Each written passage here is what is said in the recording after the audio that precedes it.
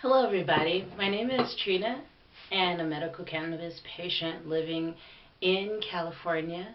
I partake in cannabis for my PTSD and arthritis in both my knees and ankle, for social anxiety, and there's other things that I partake in this wonderful herb for. And if you'd like to find out more information about that, you can just go to the videos previous to these and it talks to you more in depth about why I like this herb so much. So I used to have this show called Cannabis and Movies on another channel that I have called Darkmoon Doll, but I decided to switch it over to here permanently to the Productive Cannabis Connoisseur, because that's what this channel is all about. It's all about cannabis. So I'm going to review the movie Jay and Silent Bob Strike Back. So, get ready for that, guys. Uh-oh, where's my lighter? Here it is. I'm going to show you what I'm smoking out of today. This is a pipe my husband made. It's made out of copper pipe, actual copper pipe. Yeah, it's pretty cool. And he had one of these ready to go. He just drilled a hole in it. And it smokes really well. Today I'm smoking... I don't know if you guys do this, if you ever get this low on funds where you run completely out of cannabis and money for cannabis that you have saved. They call them the roaches, right? You save the roaches, and like sometimes there's half of it's been burned only, so the rest of it's still good. I know it sounds gross probably, and it doesn't smell as good as fresh bud, but when you don't have anything else, this is what you got. It's still strong, but it's not as fresh. So, cheers to that, I guess. I mean, there's got to be other cannabis smokers out there that, you know, that aren't like rich suburban peoples. I don't know. Cheers.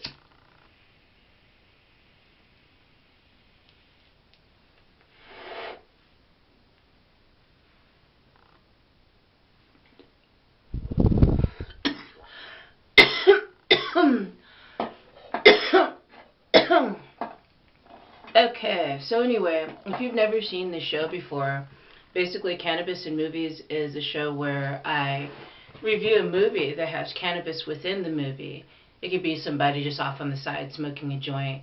But what I want to do is expose why Holly Weird is portraying cannabis in this light, or dark, I should say, as, you know, lazy, no-good slackers in just about every movie that I've reviewed so far. Look back at my other past reviews and you'll see that there's a pattern. And it's the same, pretty much same message. And this movie I'm reviewing today isn't any different. Jay and Silent Bob Strike Back. So this movie was made in 2001. You know who Kevin Smith is, of course. Well, if you don't know who Kevin Smith is, he plays Silent Bob in the duo of Jay and Silent Bob. He's also a cartoon artist as well, which I found out later on after seeing this movie. So IMDb gives it IMDb, which is a source that I like to go to every now and then, just to get a little bit of a summary of the story. Sometimes when I watch these movies, it's just kind of like they're all over the place. So to some degree, it's hard to summarize it all. So they describe it as the comic Blunt Man and Chronic is based on real-life stoners, Jay and Silent Bob. So when they get no profit from a big screen adaptation, they set out to wreck the movie. So it's directed by Kevin Smith, written by Kevin Smith, starring Kevin Smith, Jason Mewes, which I assume is Jay, and then Ben Affleck. And there's Affleck, I'm sorry. Stupid commercials. I don't have cable anymore, so I don't have to worry about commercials. So anyway, this movie, where do I begin with it? There's just so much shit that was going on in there. And like I said in other reviews, it seems like with these kind of movies with cannabis in them, they just got to pile a whole bunch of crap in there because they feel like cannabis partakers are short attention span, like all of them. Not all of them are. Some people are. But this movie, it just was going all over the place. It showed the beginning where when they were little kids in their little strollers, one of the moms, Jay's mom, was a prostitute. She's going into the corner store to see if she can round up some business. And she's saying the word fuck, fuck, fuck all the time to the baby. And then Silent Bob, the other mom, just left him there. And then as they grow up, it's trying to like explain why Jay is so crass and cusses all the time and Bob is silent. So, I mean, so basically if you haven't seen Clerks, this is like Clerks, okay, there was a Clerks 2, right? This is like Clerks 3. Because just about all the people that were in Clerks, then they had Mallrats, Shannon Doherty turned up in there, Wes Craven, God, I can't talk, wow. You see what I'm saying? It was just like, bam, bam, star here, star here. So basically, like the explanation for IMDb said, is basically these two, they find out that this guy made a movie about them without telling them about it. So he goes and tries to hunt the guy down. They find him. They end up sneaking into the movie. Chris Rock is directing the movie, and he's playing the stereotypical black guy. When is there smoking of cannabis in the movie? There's like so much shit going on. There's talk of smoking, you know, but there's not much smoking going on. Gee, in my stoner mind, did I forget the scenes where they were smoking? At this point, it's irrelevant, because it's like they're just doing more talk than smoking anyway. Cheers to that.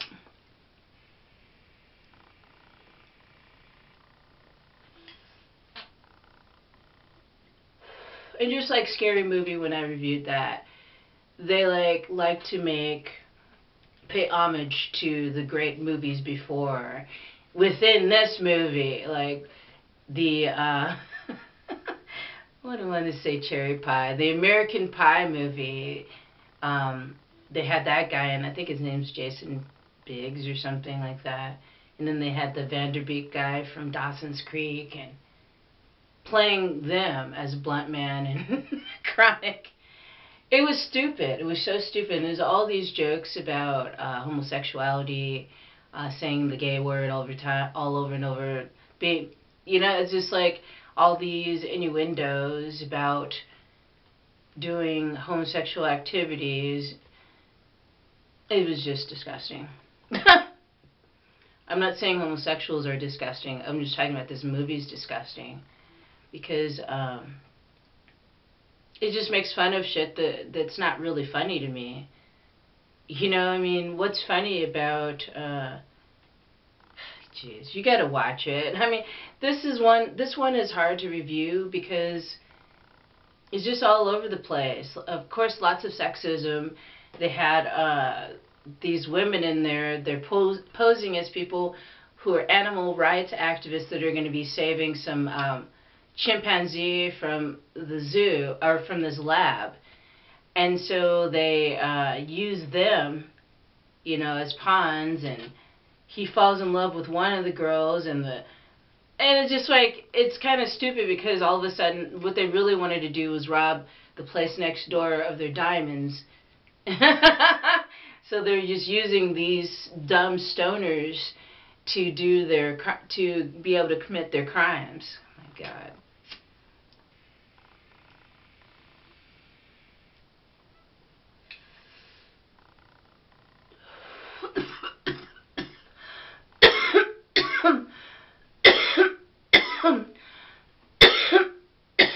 Wow, that's really nice. It's a classic. Classic weed. Classic cannabis. This movie sucks, okay? I mean, granted, like all cannabis movies with cannabis in them, there's funniness going on.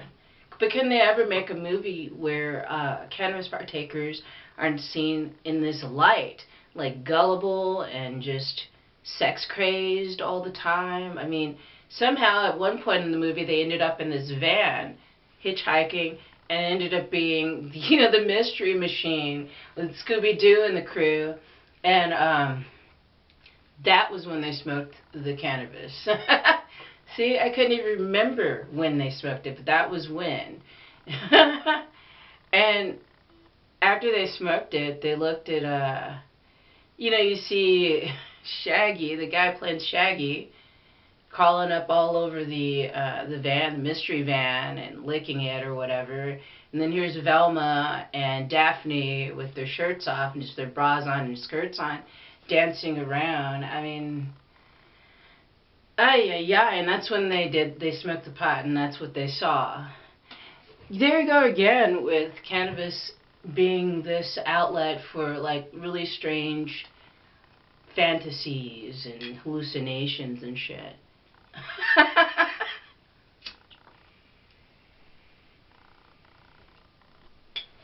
So when you work this pipe, you have to cup it like that. Yeah, it's pretty cool.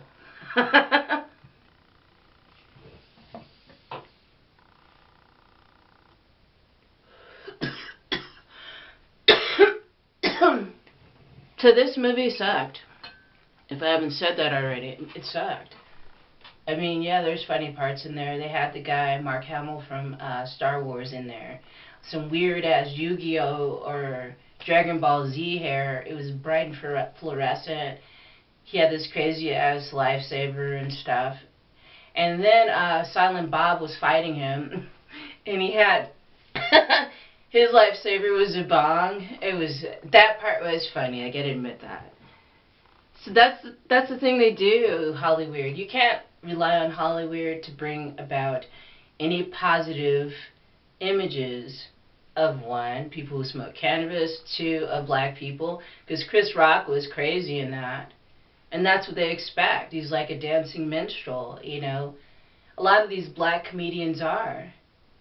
They don't really have to be this over the top to be funny, but they do it because that's what Hollywood expects of them.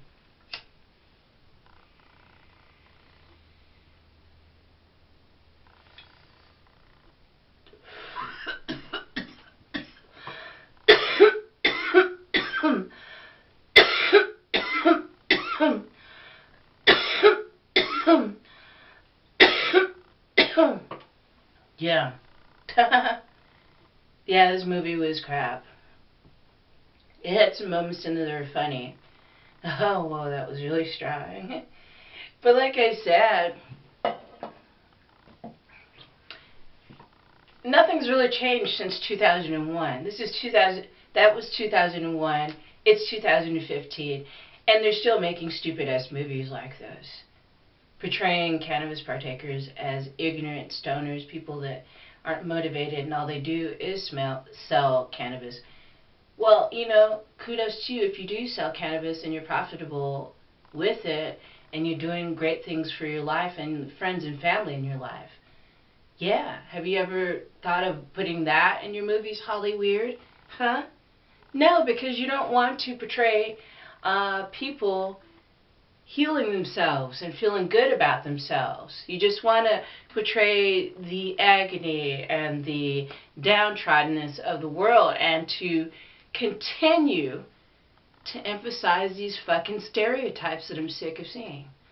Yeah, that was a passionate little rant there. So on that, I'm going to have a little smoke with you guys. You enjoy me with this, and I'm going to end this show for today.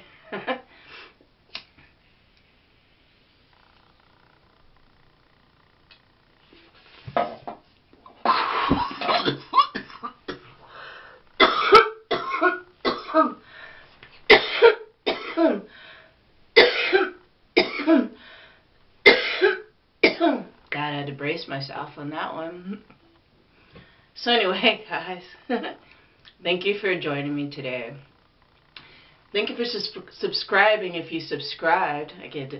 My words are coming out faster than I can say them. Thank you for sharing this with your friends and family. And thank you for liking it and commenting. I did take that comment in great consideration about making the baking show, and I did. I made a 5-part series on how to make cannabis chocolate chip cookies. So look at those videos, guys, on here as well. And the cannabis leaf dreadlock rinse is coming soon. I'm thinking maybe on Wednesday I'll show you guys what that's all about. I wouldn't mind my dreads smelling like cannabis. They already do anyway. But I keep them clean though. If you guys have any questions about my dreads, you can ask about that too. I don't care. I'm an open book. I've had my dreads for 18 years. Yeah, they'd be longer if I didn't put all kinds of like crap on it, like mainly hair dye, which was very damaging. So, for my hair. I'm not talking about anybody else. Just for my hair. So anyway, long movie review short. Again, bring it short. Thank you for coming. I appreciate it. Look forward to seeing cannabis in movies every Monday, because that's when I did it before on Darkmoon Doll, the other channel. Please check out that channel too. So, yeah. Thank you guys for joining me, and take care. Peace.